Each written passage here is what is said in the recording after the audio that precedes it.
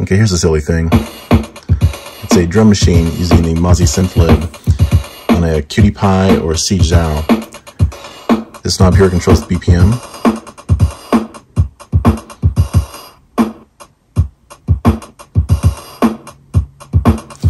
These buttons on here are track mutes: bass drum, snare drum, closed hi-hat, open hi-hat. Let's take out the hi-hats.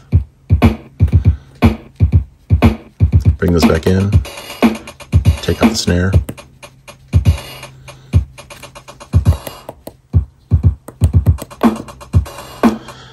Now this button controls what the knob does. This will turn into a pitch knob.